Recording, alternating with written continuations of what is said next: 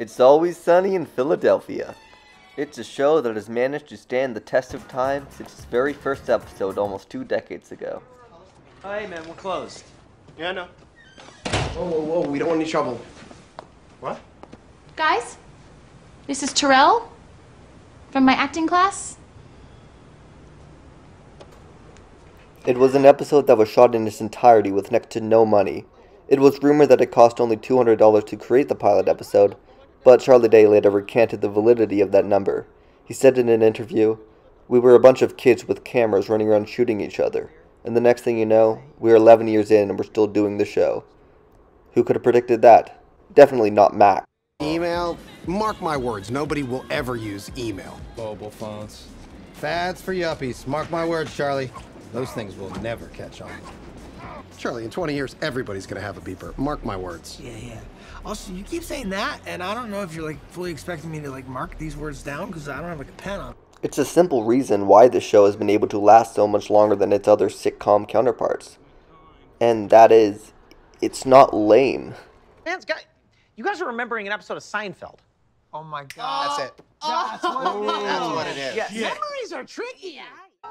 It is one of the only shows around that is anchored by 100% creativity and dedication to creating one of the funniest television shows around. That little baby boy was me. I once was a boy, but now I am a man. This is accomplished by the show's willingness to change and adapt. Yeah, we really didn't change that much. No, you haven't even changed clothes. And to be the opposite of what a sitcom is, while somehow managing to still classify themselves as a sitcom. Dude, please give me a chip. You're not getting a chip, okay? Come on. Leave it alone with the chips. If you want a chip, you could have gotten a bag at the hamburger store. No, you're not getting the chips. The chips are off the table, okay? I want a chip. Yeah, don't bring Give me a chip. He wants chips, and I asked him in the store, Dennis, you were there. I said, John, do you want a bag of chips? He said, no, I don't want chips. You're not getting this. If you wanted a goddamn chip, you should have gotten a goddamn chip at the hamburger shop. Oh, I miss you, Fat Mac. Anyways, one approach that I feel is a small part of their longevity is their ability to not tell the obvious joke and to subvert expectations. We all know what tropes are. We see them every day in the shows and movies we watch. But guess what? The dedicated team behind It's Always Sunny knows them too. And they will be damned before the viewers of their show have any inclination of where a particular bit or joke is going. Okay, I guess you want me to prove to you that this show is really that different from any other sitcom. Well, challenge accepted. Let's take a look at a couple clips from the 1980 sitcom Cheers, when they are presented with a specific plot device. Davey, look, I've got a simple solution to this whole problem. You see, you just go up to the guys and politely ask them to leave. I mean, everything is back to normal, right? Yeah. You let this bar go gay, you are gonna have to hire male waitresses, right? That means that I'm out on the street and I'm not gonna be able to feed little Sammy Tortelli. I'm here. Well, we just get rid of your friends, Diane. Yeah, it was all Normies I did. It's a genius.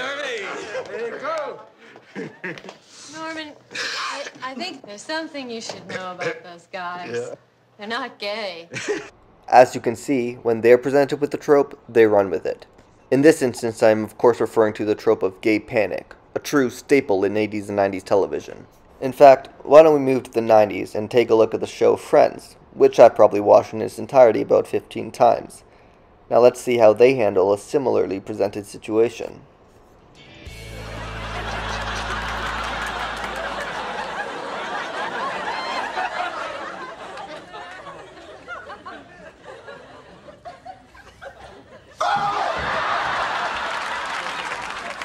What happened? I don't know. You fell asleep. That is all. Yeah. All right, well, I better go. Yeah, I think that would be best. Yeah. All right, I'll talk to you later. Okay, but not about this. No, never. Never. So, bye. No touch, no touch. As you can see, this homophobic gay panic is a true sitcom staple and trope, as I've established by showing its presence throughout different iconic television shows, which is what creates a trope in the first place. Now, let's take a look at how It's Always Sunny in Philadelphia handles itself when presented with the possibility of conforming to the same boring joke and trope that we have all become accustomed to in other scripted comedy shows. Yeah, baby! This hunt is gonna be so awesome, Yeah, dude. bro, this is what it must feel like before you go into battle. Oh my god, I know, man. I'm so excited. Feel my nips. Holy smokes. They're like super hard, right? Woo! You can cut glass with these bad I know, boys. right? What the hell are you doing? I'm feeling his nips, Frank. Yeah, man, I'm so excited for this hunt that my nips are doing stuff they've never done before. Feel them. You see, either one of those characters could have freaked out in a blatantly homophobic way. Either Mac, who was requested by Dennis to feel his nipples, or Dennis, who was getting his nipples felt for a prolonged and sustained period of time, or Frank, the third party that walked in on them. They could have very easily treated this scene like this. And just to be clear, this isn't me praising the show for being woke. There are plenty of problematic moments throughout its 15-year run. What I do appreciate is their writing philosophy to subvert expectations and continuously shock audiences with outlandish punchlines that we have not become accustomed to from shows like Cheers and Friends. This is, I think, a huge proponent for their longevity and ability to stay relevant and entertaining.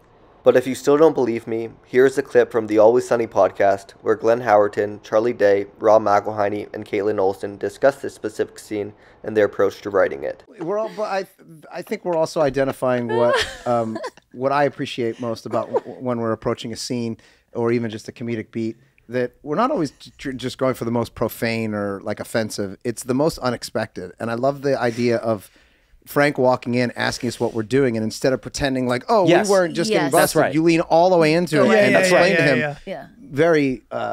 feeling his nipples. Yeah, Feeling his it's the nipples. unexpected. That's the unexpected joke. The joke that is that would normally happen is we'd be like, nothing. We weren't doing anything. Nothing's happening. Nothing. Or that Dennis would want him to stop at a certain point. He's just really he's very proud of these very hard nipples. He's proud of the nipples. Yeah. Check him out his long nipples. Max is excited. Thank you so much for watching my video essay on It's Always Sunny in Philadelphia.